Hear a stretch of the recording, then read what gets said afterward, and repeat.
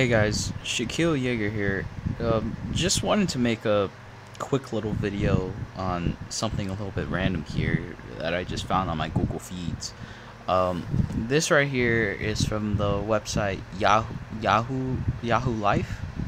Um, and this thing was something that I've seen. It's called "People are only just noticing this hilarious Godzilla character design flaw." Posted by Daniel John on Monday, January 22nd. Um, so yeah, and Godzilla standing in the ocean. Anyway, I'm just here to read this and see what it's all about, I guess. So yeah. Godzilla, everyone's favorite prehistoric reptilian monster, is enjoying something of a comeback right now.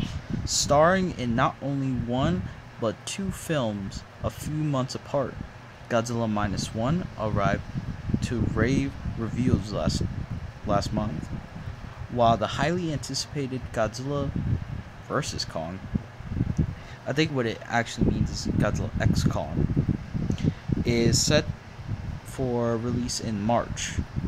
But if you ever wondered exactly how long Oldzilla's legs are, it seems you're not alone. Several Godzilla movies feature shots of the monster standing in the ocean with most of his body above water. It was even the main image in the poster for 2019's Godzilla King of the Monsters below. But, as one artist has hilariously hypothesized, that means he either has ridiculously long legs or ridiculously tall shoes. Looking for more design inspiration? Take a look at our character design guide. Godzilla standing on water.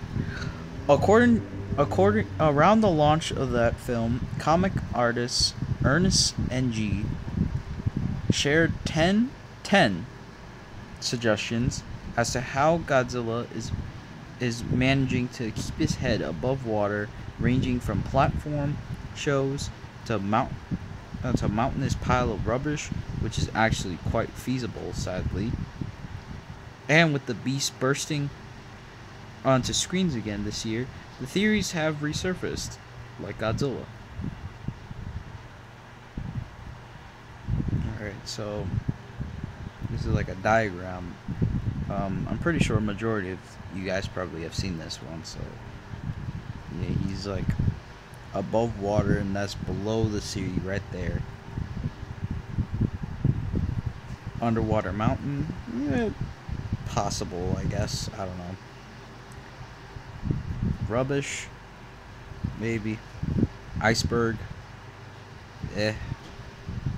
Friendly whale. Nimbus cloud. Forklift. Platform shoes. And the legs. Boy, you got some long legs. Anyway. Indeed, from mysterious logos to mysteriously long legs, it seems the Godzilla franchise is always able to get the fans talking from a design perspective. Still, we can't think of bigger plot holes, such as the existence of a blue fire-breathing gigantic lizard. Well, how's that supposed to be a plot hole? I'm not too sure what that was all about.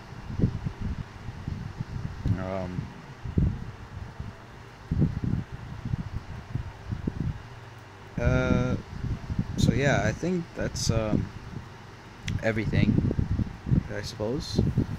And yeah, this was just a quick video.